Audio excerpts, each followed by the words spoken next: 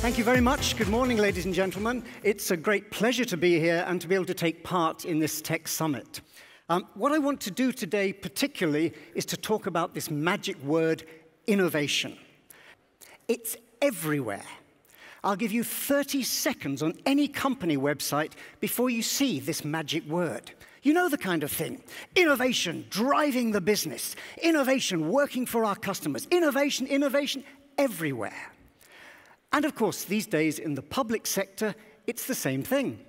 How do we deal with the huge challenges facing us? Innovation. How do we make innovation happen? How do we manage it?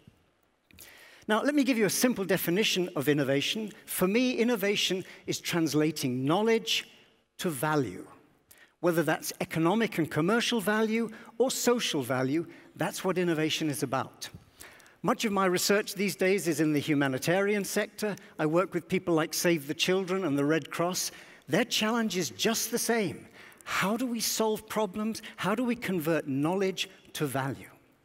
Now, the good news is we know quite a lot about how to do this. We've got about 100 years' worth of research on managing innovation.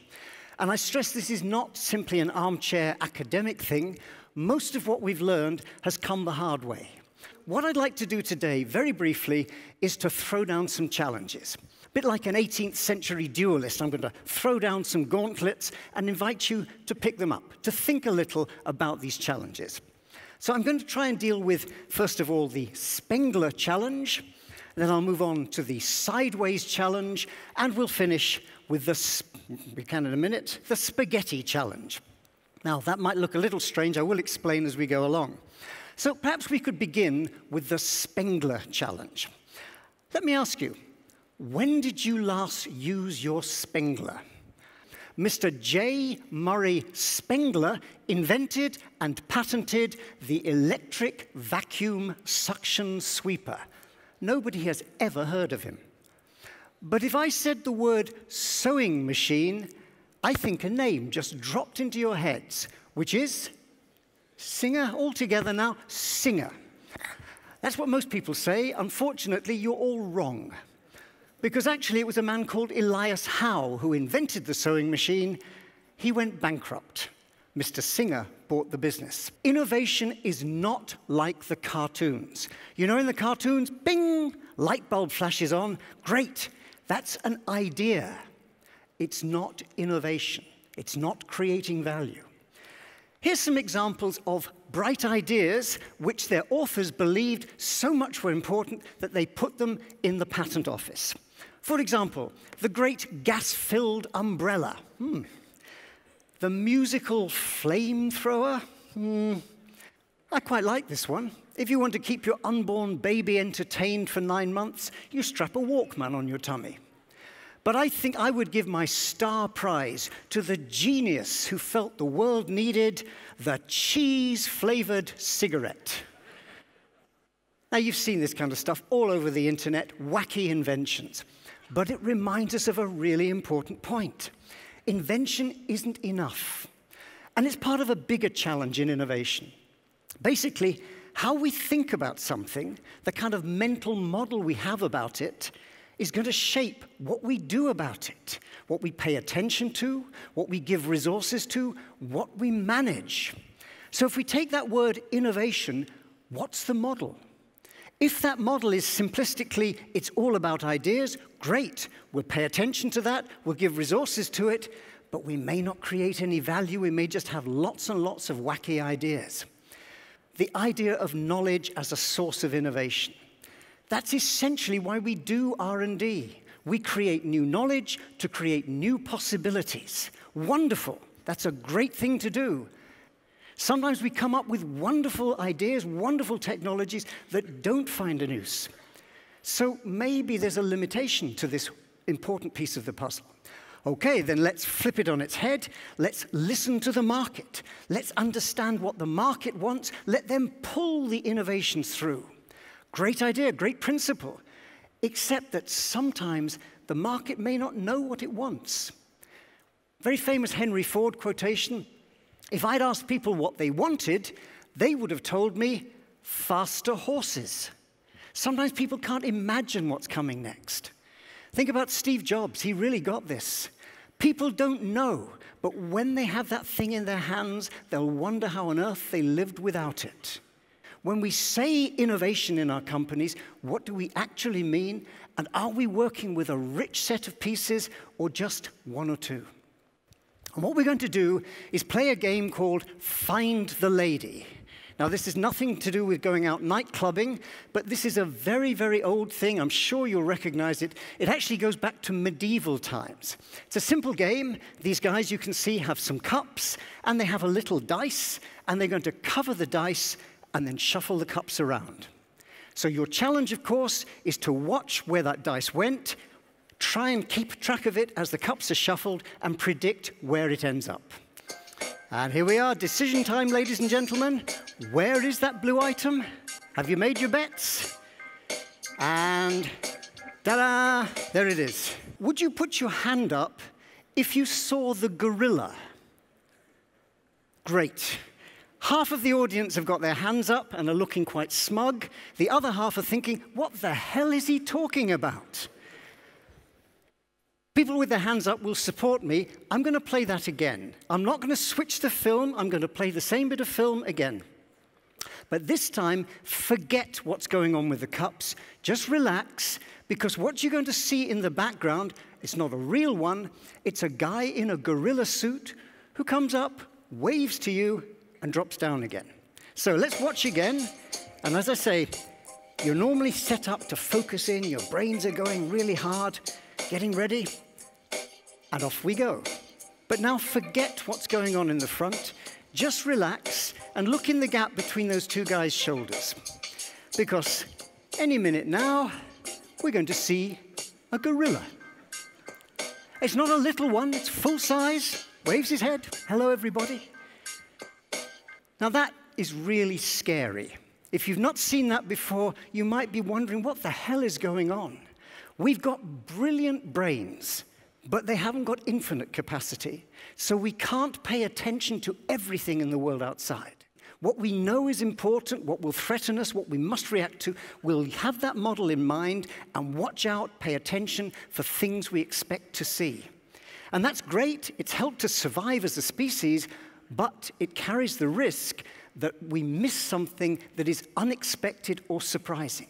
In that case, because you don't normally expect to see a gorilla in that situation, you don't see it. We focus our limited attention on the things that matter. We have an innovation strategy. We watch competitors. We watch technologies. We keep focused. The challenge we've got is the sideways challenge. We might need to focus, but also to look out of the corner of our eye, to have peripheral vision. Ladies and gentlemen, the Red Queen, you've already heard about her a little. As we go.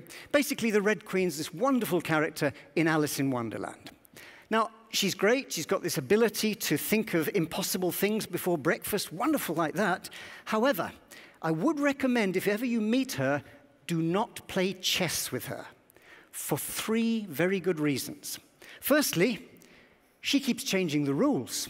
You think you're playing by the rules of chess, she'll switch those rules on you. That's hard, but it gets harder because she'll change the game.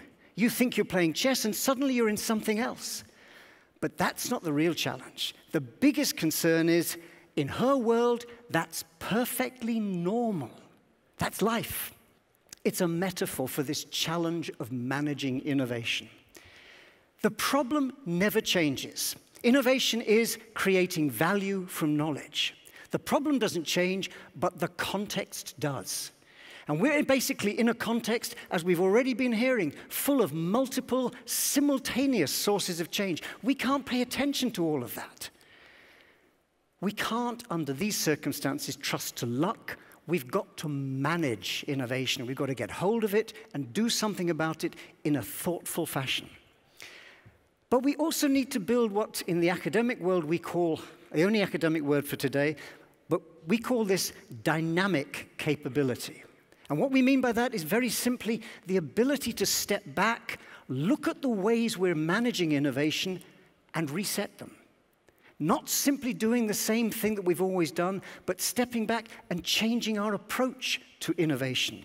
What we actually need is some kind of a process, some kind of a structure that takes us through, we hope, to success, but certainly which improves the odds in our favor.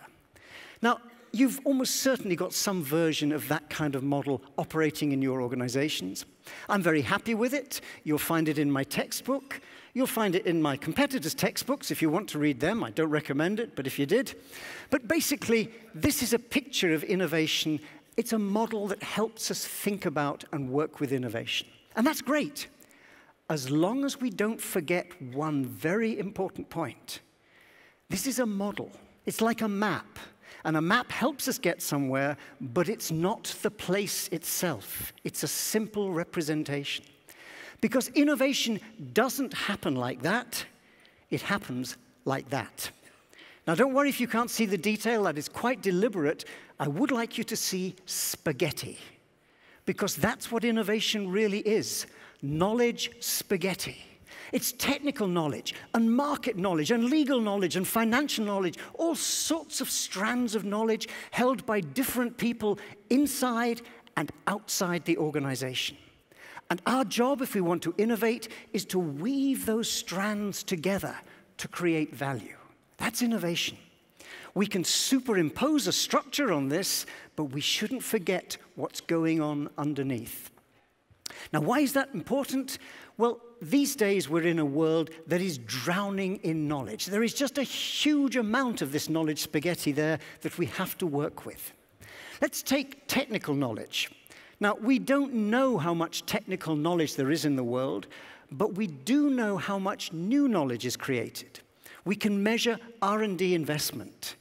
And very roughly, every year around the world, we spend $1,600 billion creating new knowledge. Just think of that number. No matter how much you spend, it's a drop in the ocean. We are drowning in new knowledge, and it's coming at us year on year at that rate.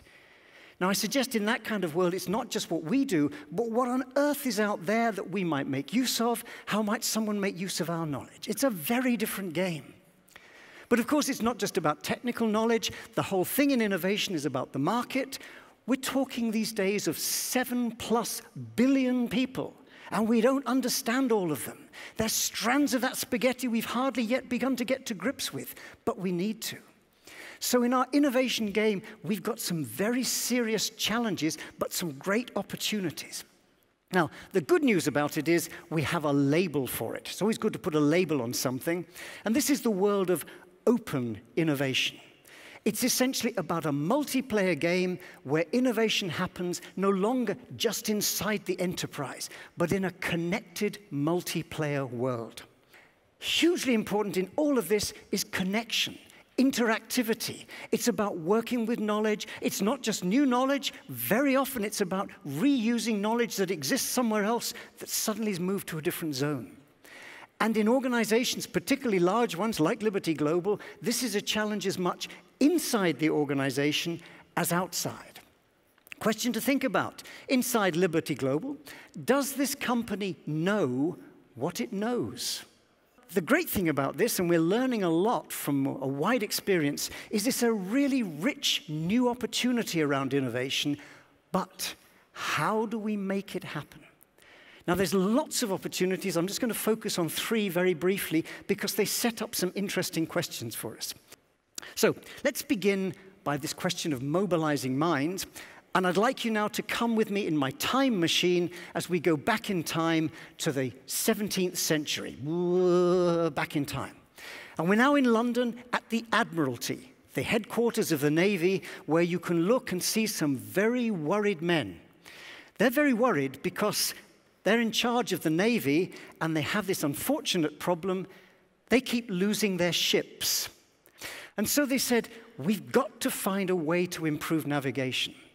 Now, the problem was fairly straightforward. We understand how to measure latitude. The thing we couldn't measure accurately was longitude. And the problem with longitude, very simply, was we couldn't tell the time. There were no accurate timepieces that could be put on a ship that would give you accurate measures of time so you could predict longitude. And so in desperation, they put up a prize worth a huge amount of money, close to £1 million in today's money. And the King of England himself blessed it and said, does anybody have a solution to this problem? And a man called John Harrison came up with this beautiful thing. It's actually made of wood. You can see it still in London in the Greenwich Museum. But basically, he won the prize for a portable ship's chronometer. Now, back in our time machine, let's go forward 100 years to Emperor Louis Napoleon III of France. Now, he'd learned from his grandfather, Napoleon, that an army marches on its stomach. Now, the problem, of course, if you're trying to provision an army, is that food goes bad. In particular, butter goes bad if you try and keep it for long. So what you need for a modern army is a substitute for butter that doesn't go bad. Same thing, important question. The Emperor of France himself backing it, big prize, another competition, and as a result, we have margarine. We're in a world where crowdsourcing is increasingly normal. We can tap into knowledge inside and outside organizations and use that. Now, this is fascinating because it opens up all sorts of perspectives. There's been some very good research at Harvard Business School on idea platforms like this, and Karim Lakhani's studies show something rather interesting. You might think, well, if all those people are going to do the thinking, we don't need to do it anymore. Innocentive have about 250,000 people actively solving in their community. That's a huge R&D resource. But companies don't use them simply to replace their own efforts. What they recognize is, amongst those 250,000 people, there's a huge distribution of perspectives. They see your problem from all sorts of different angles. And the value is not a replacement of what you do, it's an amplification of what you can do. We're mobilizing variety. Now, I'd like to move to the second opportunity around co-creation. This is an old picture. It's a Model T Ford with one slight variation. I don't know if you can see, but this rather enterprising farmer has thought, if I get a few bits of wood and nail them to the car, I've got a little transporter. I can take the goat to market. And this farmer says, you know, I never use the back seats of my car, so I'll throw them out. And now I've got a transporter. I can take hay out to the fields. And this farmer said, the trouble in the cold winters of the Northwest, those iron wheels on the Model T are no use at all. What I need is a Model T snowmobile. There you have it. Now, the point about these, they're not photoshopped, they're real pictures. They remind us of something farmers do very much in their lives. Basically, they're improvisers. They want to get on with the job. They have two important characteristics.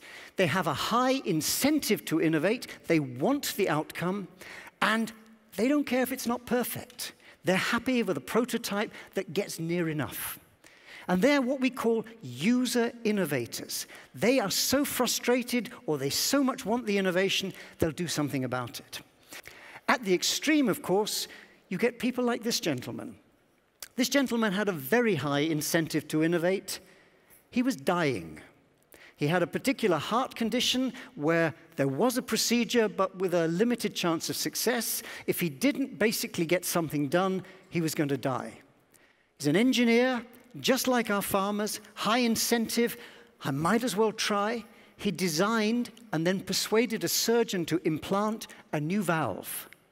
Thankfully, he's still alive. His name's Tal Goldsworthy. You can see a wonderful TED talk about him. But not only is he alive, but many other people have benefited from his innovation. It's this classic idea of users, first of all, solving their own problem, and then it becoming more widely used.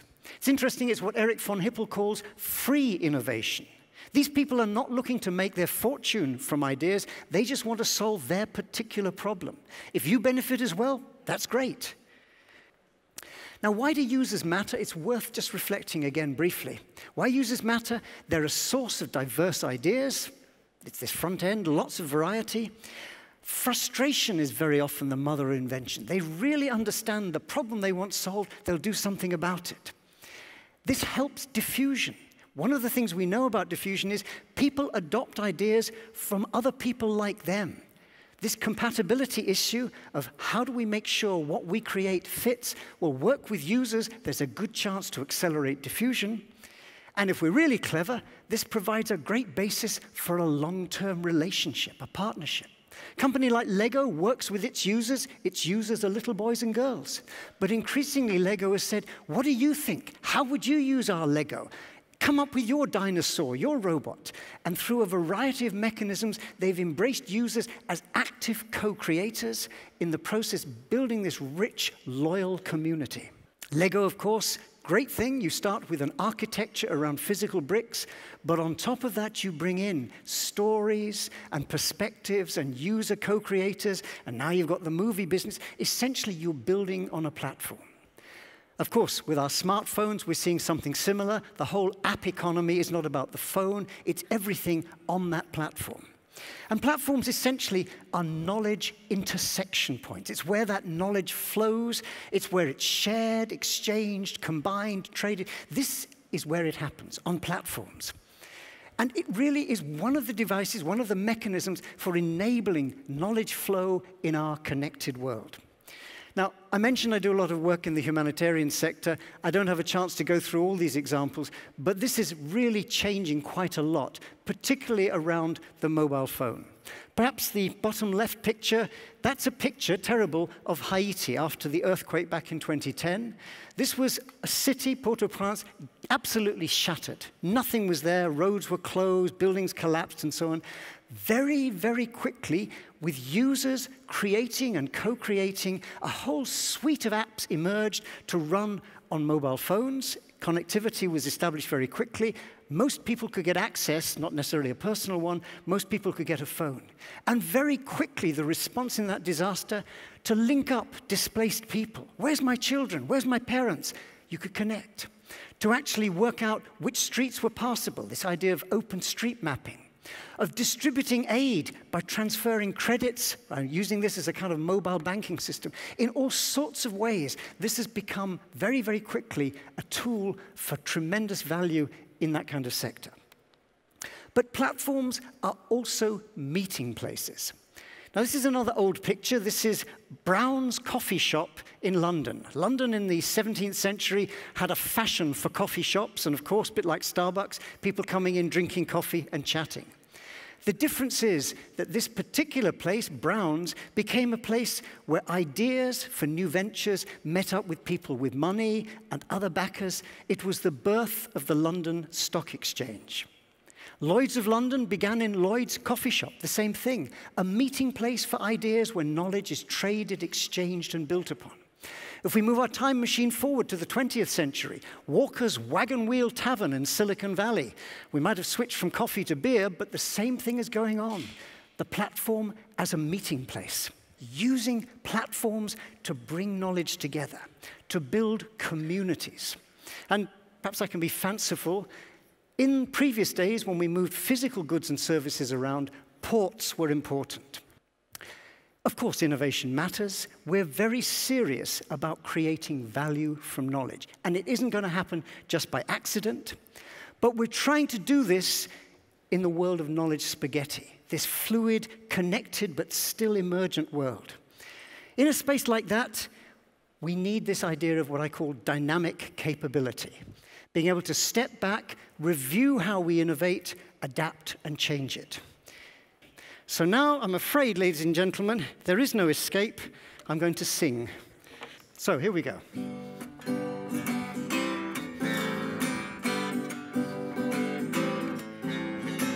You like to think you're sitting on top of your technology. Your gadgets are smart and cool 'cause you do lots of R&D. Your software's fast and your data's the best. Your packaging's cool, you can't forget all the rest. There's only one problem left at your door.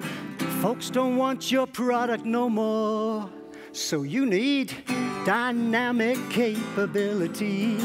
In innovation, it's got to be dynamic capability.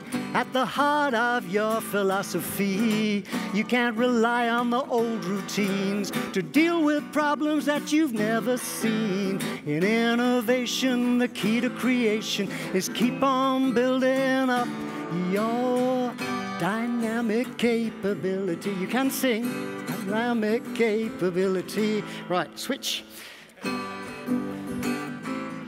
So, are you really using all of the knowledge that's out there? Trying new ways to open up, learning how to share.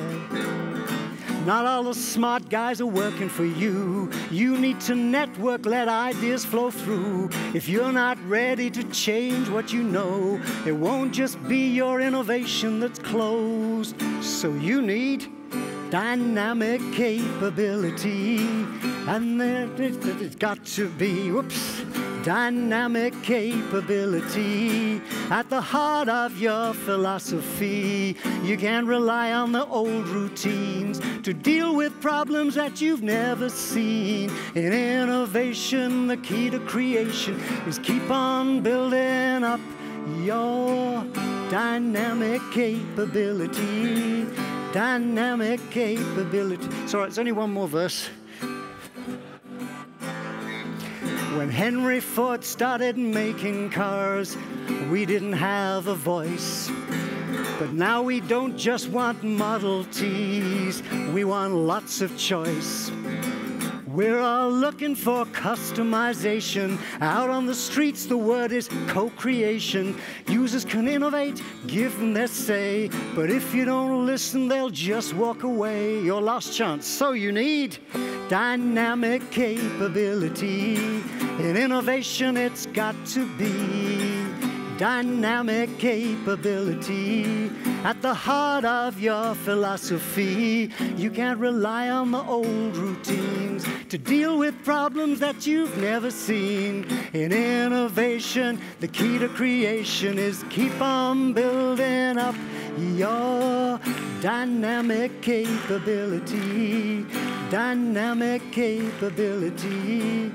Dynamic capability. Thank you very much. Thank you. Thanks. Using the app. So you've asked a few questions. Let's put up the first question on the screen. And that question is it more economical to invest in innovation development or to acquire innovation? It's a great question. One of the challenges in open innovation is we began to realize just how much knowledge was out there. And of course, that then does set you up for saying, okay, maybe we don't have to do it. Maybe we'll just go shopping. It's not as easy as that. Yes, of course, there are tremendous opportunities out there. There's no point reinventing the wheel. But the challenge is making sure you find it, so you've got to actively go hunting for it, but also that you understand it. There's a phrase in innovation studies, I'm trying not to be academic, but it's called absorptive capacity.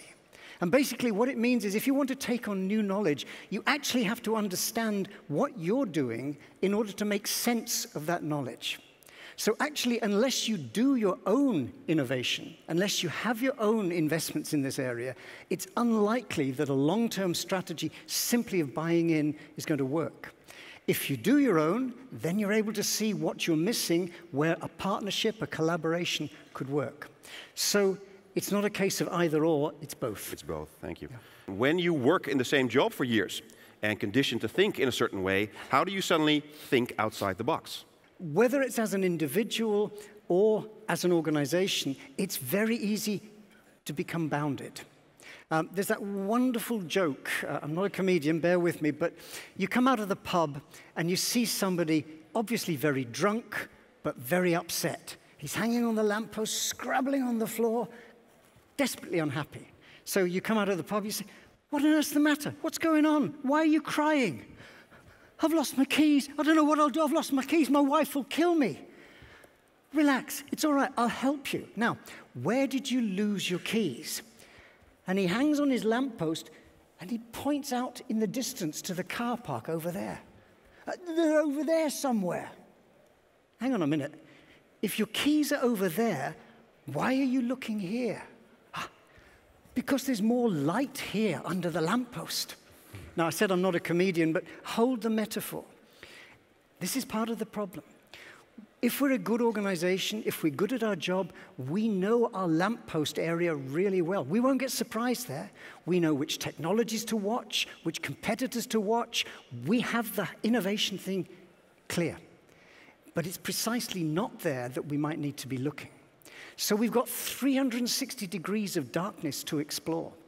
So to answer this question, one of the ways of thinking out of the box, of course, there are some short-term fixes, some wonderful creativity techniques, but one of them is to get out, to go out and explore. Increasing number of companies send people out essentially as scouts, but to change them, to change their perspective. How about a big Ziggo Dome? Thank you for Professor John Thank you very much. Thank you, Professor. Thank you. Cheers. Thank you. Thank you.